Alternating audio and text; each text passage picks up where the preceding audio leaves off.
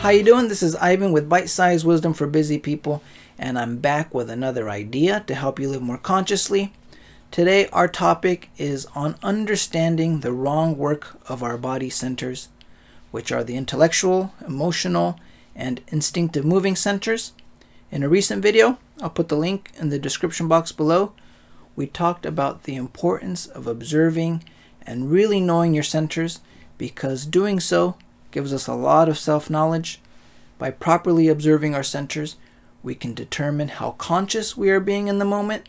We can see if our centers are doing their appropriate work and the quality of energy that they are using by understanding the different levels of our attention in relation to our centers. We also went into how our centers can be further subdivided into their own intellectual, emotional, and instinctive moving parts, along with each center having a positive and negative half. And in previous videos, we also established that our inner space is inhabited by various eyes. These eyes live in smaller or larger divisions of our centers. This means we have more mechanical or less mechanical eyes. In the small divisions, in the mechanical or automatic parts of our centers, you will find all the various eyes that control our ordinary day-to-day life. So our day-to-day life is run by very little mechanical eyes. These little eyes should be our servants and not our masters, as we have eyes of a higher power and quality. And these little eyes in us, they are not capable of understanding higher knowledge. They are very limited and therefore cannot change. These little eyes we use for our day-to-day life, they are occupied with little things and are in the mechanical parts of our centers, so they are useful for only doing little things.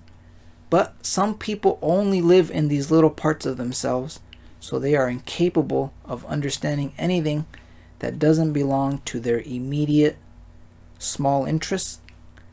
And these ideas of higher knowledge, they need to fall on the bigger eyes, the parts in us that can properly value and appreciate these ideas and allow them to take root in our being. At the beginning level of studying the wrong use of our centers, we learn, for example, that to use our intellectual center for, let's say, running down a mountain quickly, this would be the wrong use of our center and cause us to fall, as the intellectual center is much slower than the instinctive moving center.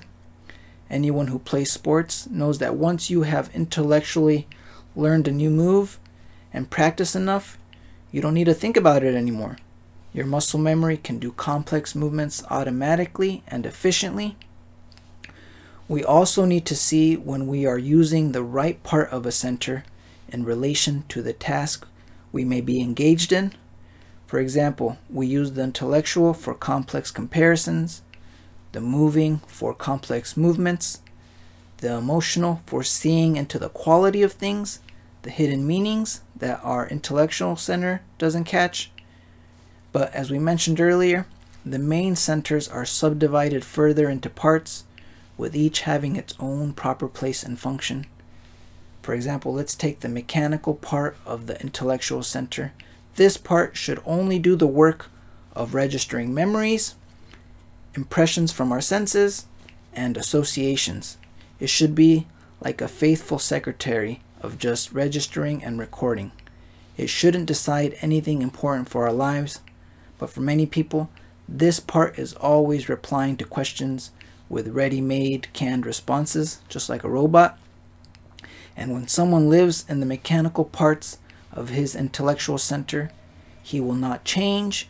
He will always see life in a fixed kind of way, saying and doing the same things over and over again. But if he begins to work on becoming more balanced in his centers, he will be contacting the more conscious part of his centers, these being the emotional and intellectual parts of his centers. A balanced person has to some extent developed all of his centers, and this distributes his energy and brings his inner life into a more harmonious space. If these ideas only fall on the mechanical parts of our centers, the little eyes we use for our ordinary day-to-day life, they will not have the proper soil to grow. For the little mechanical parts in us, only what they can see or touch is real.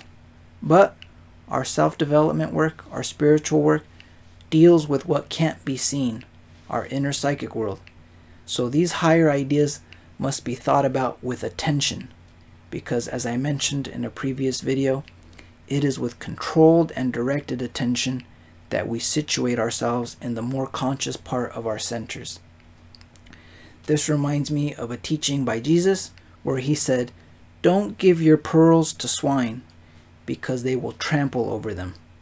Here, pearls represent higher wisdom, so don't give your higher wisdom to people who only live in the mechanical parts of their centers.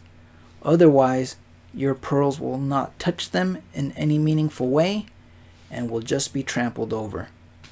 So it is very important that we learn to listen and call up those parts in us that can properly value these higher ideas for our spiritual growth, the parts in us that care about our spiritual work, and learn to nourish and feed these parts. We can't let these ideas be lost in our purely mechanical, associative thoughts that occupy our mind.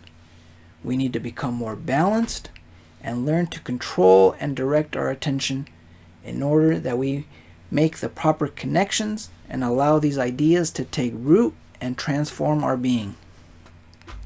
Alright guys, that's it for today. Hope you enjoyed today's topic. Stay tuned. I will continue to elaborate on all of these ideas. Thanks for tuning in, whether it's on YouTube or through the podcast. I really appreciate it. Wherever you are in the world, I hope you're doing well. Take care. Peace.